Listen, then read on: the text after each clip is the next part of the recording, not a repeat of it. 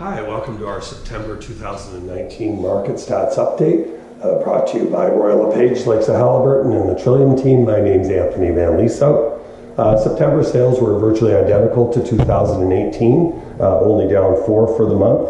But year to date, we are up by 2.5%, so again, very close to last year as well. Current listing inventory is up by 18%. So that actually translates to 42 more active listings as of the end of September compared to last year. And we believe that's based on people taking advantage of the substantial price gains that we've seen over the last 3.5 years.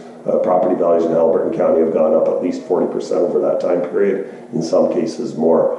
Otherwise, reflection of the Toronto market, it continues to be quite robust as well, experiencing a comeback based on a very quiet year last year.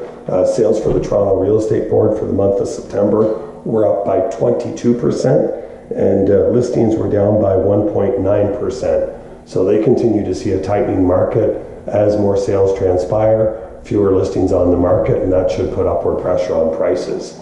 Haliburton specifically, we have continued to see upward pressure on prices as well. As recently as yesterday, for example, we sold one on Stormy Lake with 7 offers on the property.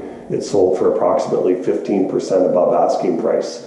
So lots of buyers out there still looking to take advantage of real estate properties here in Haliburton County. We've seen a very robust fall market, spectacular fall colors, so it's always a beautiful time of the year here to be in Haliburton County. And our market has extended and still seeing activity as we move forward here. So those are all very, very positive signs, and we'd encourage you to come visit Haliburton County and its glamour and its beauty here with the fall colors, as I've already alluded to.